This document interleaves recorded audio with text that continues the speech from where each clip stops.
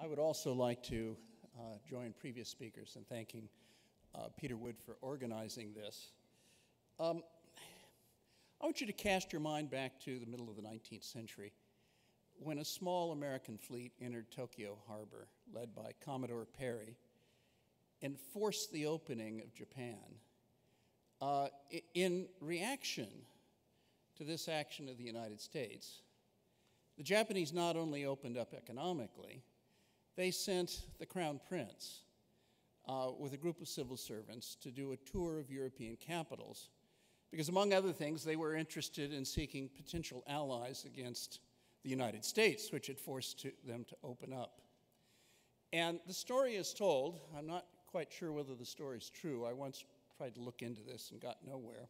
The story is told that there's an exchange in Britain between a British civil servant and the Japanese, his Japanese counterpart. And the British civil servant asked the Japanese civil servant, what were you sent to find out? What were your instructions? And the exchange got complicated because the Japanese civil servant wasn't quite certain what was being asked, but British civil servant said, look, we sent an embassy to Japan at the same time we invited, or you sent this embassy here.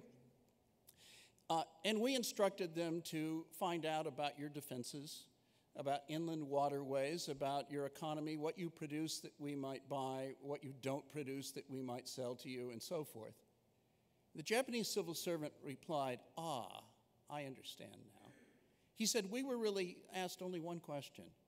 What do they bow down to? What do they bow down to? I begin with that because it strikes me that it's worth asking at the beginning, what is it that distinguishes the West? What is it that we bow down to or aspire to? What is it that we look up to? And when did it emerge?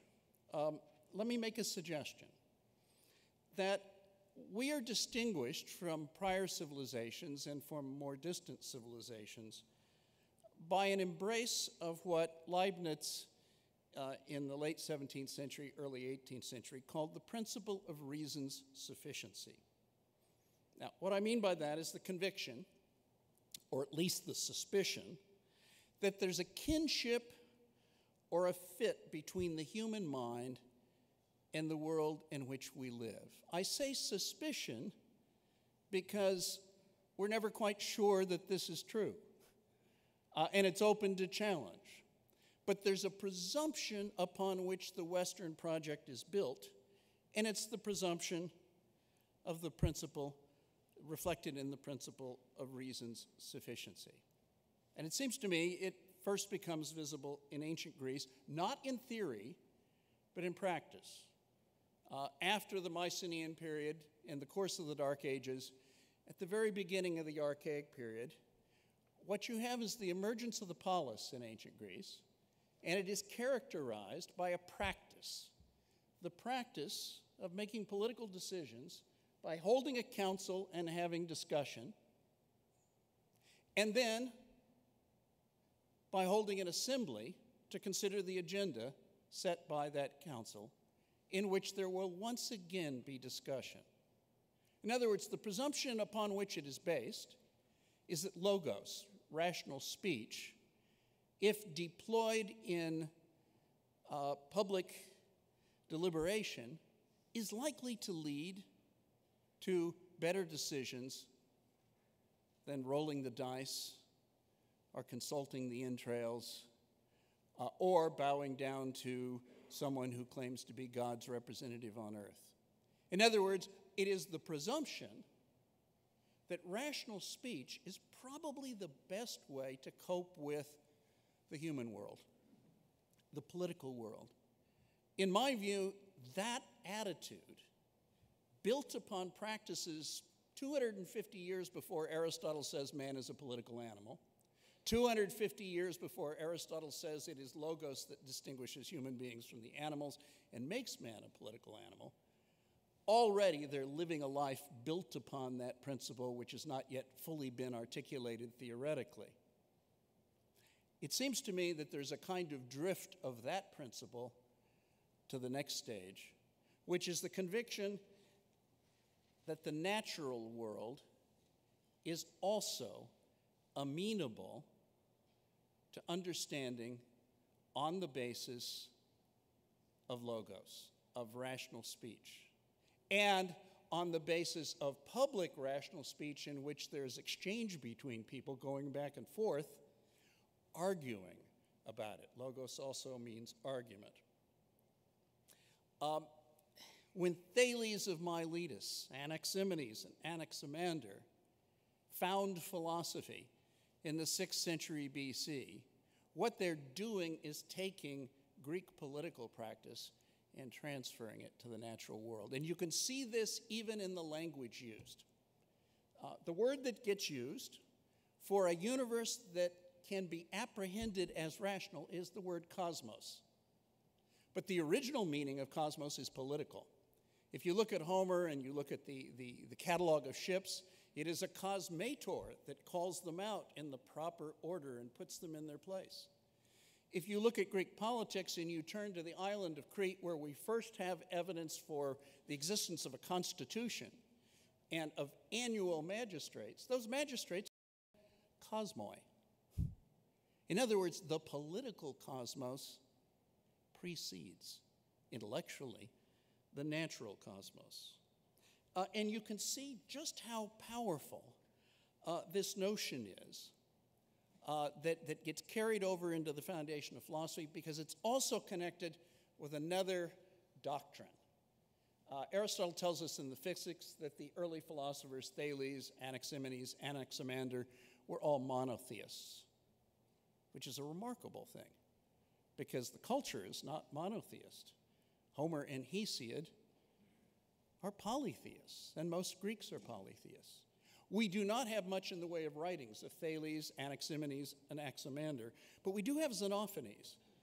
And let me read something to you, because it seems to me you put it all together, and this is a statement of what the West is about. Here's what he says: one God there is, greatest among gods and men, in no way like mortal creatures, either in bodily form or in the thought of his mind. The whole of him sees, the whole of him thinks, the whole of him hears. Here comes the kicker.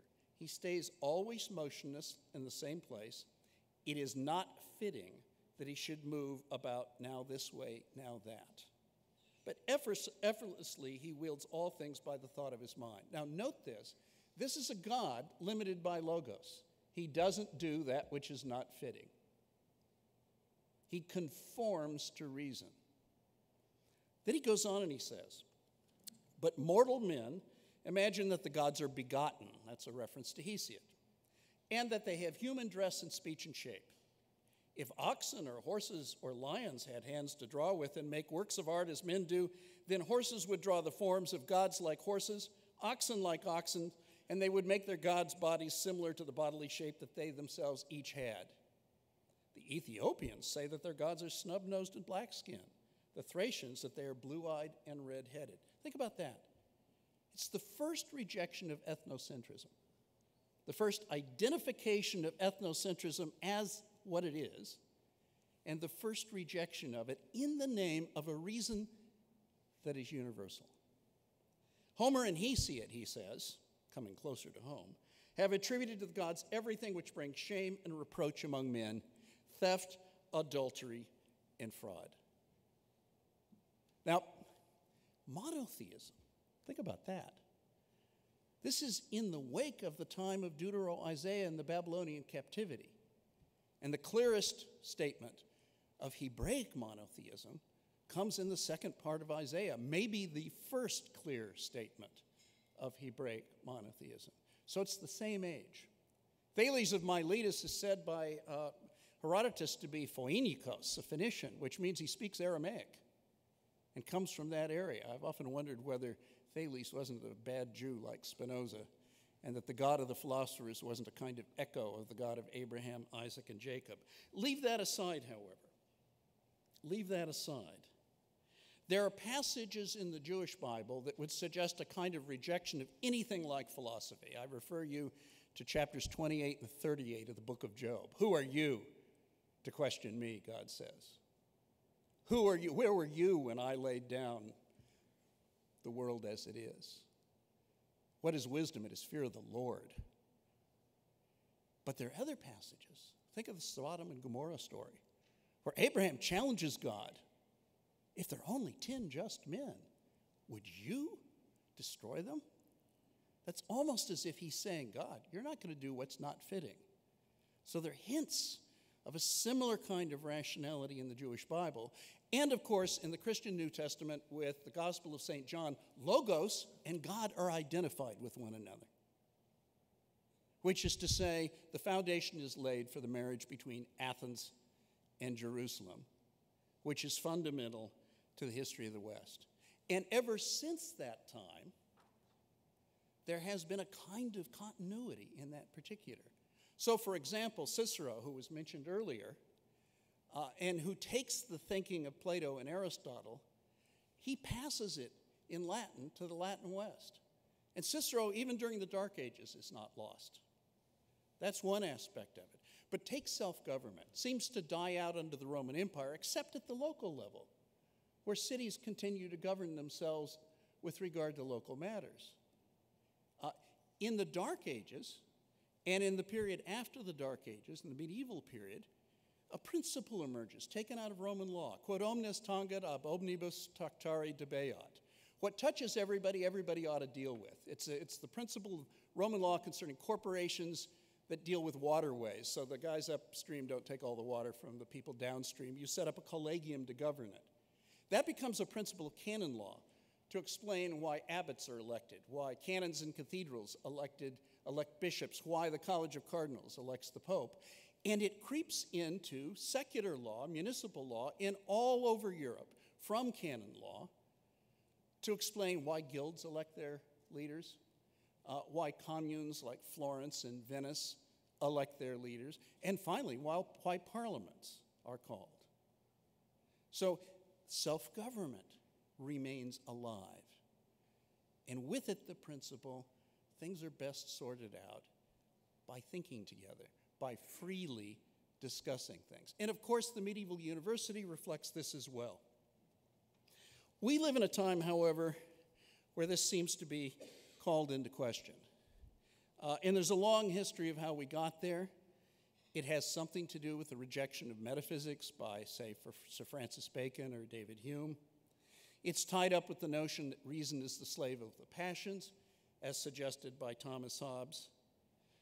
But by the 19th century, people are beginning to think that the age of reasoning is over. Think of Matthew Arnold and the stanzas of on the Grande Chartreuse, which he wrote in 1855.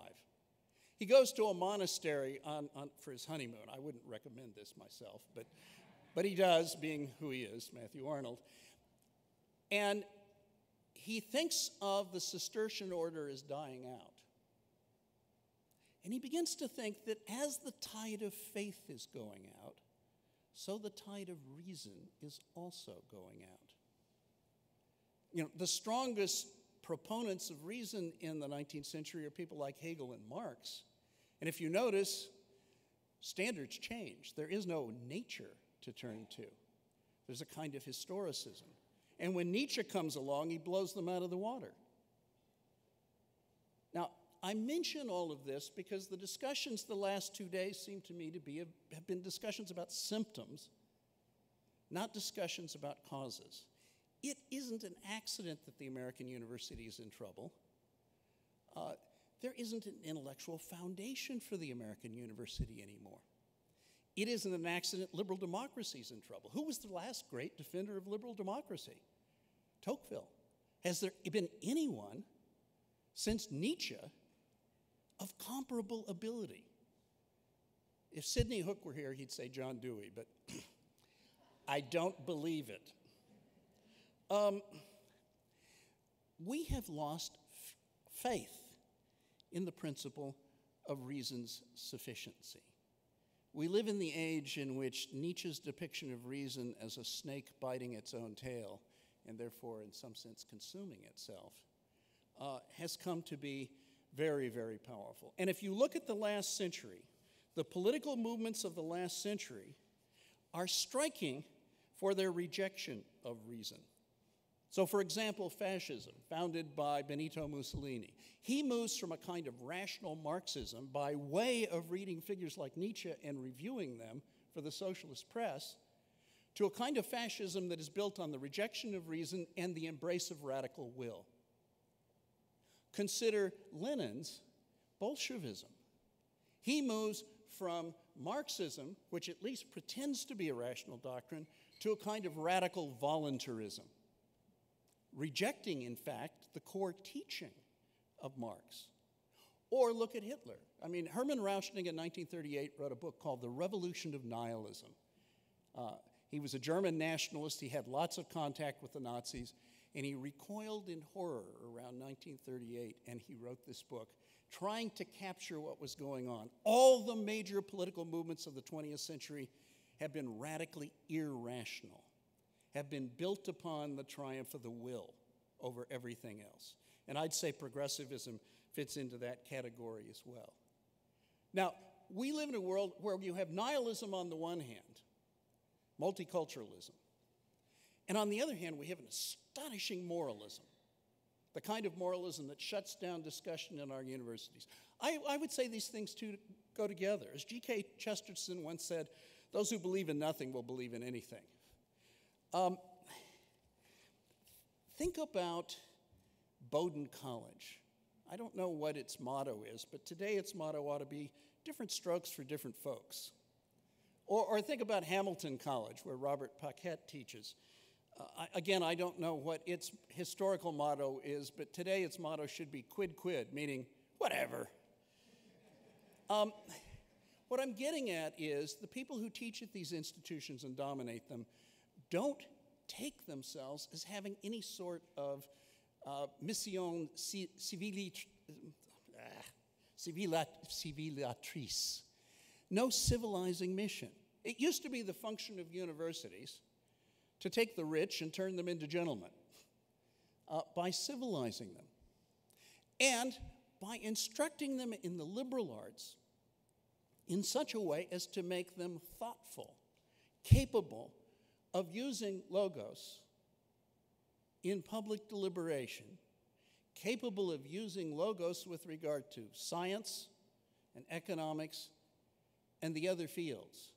The abolition of the general curriculum, the abolition within departments of curricula, turning the college curriculum into a smorgasbord where it doesn't matter what course you take, has to be built on a doctrine. And the doctrine is, it doesn't matter what you learn. Now, if we are to counteract this, it seems to me we have to go back to the foundations of it. And the challenge has to be mounted against the notion that reason is inadequate, that Western civilization is logocentric, and that means racist.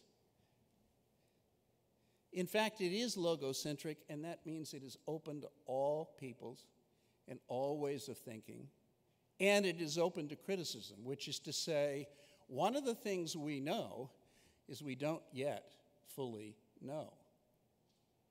How can this be done? I don't fully know, because the challenge is large. In other words, the intellectual weight of the last 150 years is against us. There has been no champion of the principle of sufficient reason in the last 150 years who could stand up against a Nietzsche or a Heidegger. But the one thing I think you can appeal to is common sense. Because the absurdity of what's going on at Hamilton College and at Bowdoin College is the sort of thing that the ordinary man in the street, who hasn't been fully corrupted by Nietzsche and Heidegger, can see. But you know, the depth of this is significant. Think of popular music. It's full of existentialism. Think of the Supreme Court decision concerning abortion. It's full of existentialism. Everyone creates his own values. Well, if everyone creates his own values, pushpin is as good as poetry. There is no high, there is no low, there is no right, there is no wrong, but thinking makes it so. That's the doctrine that has to be combated. Because if that doctrine is overcome, then the question in colleges and universities will be, what's the best curriculum we could have to provide students with what they really need in order to develop their capacity to think clearly? And that question isn't being asked today. Thank you very much.